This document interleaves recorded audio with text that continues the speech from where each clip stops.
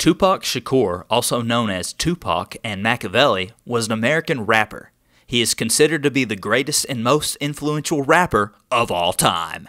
On the night of September 7, 1996, Shakur was in Las Vegas, Nevada, and had attended the Bruce Seldon vs. Mike Tyson boxing match with Suge Knight at the MGM Grand. Later that night, Suge and Tupac were en route to the Death Row nightclub 662 in a black BMW sedan. While stopped at a stoplight, a white four-door late-model Cadillac sedan pulled up to the passenger side, and an occupant rapidly fired into the car. Shakur was struck 4 times, once in the arm, once in the thigh, and twice in the chest, with one bullet entering his right lung.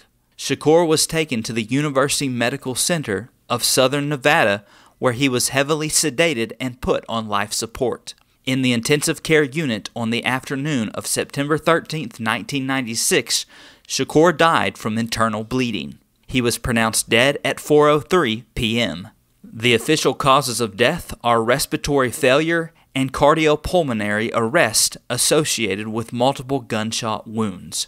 Tupac Shakur was only 25 years old.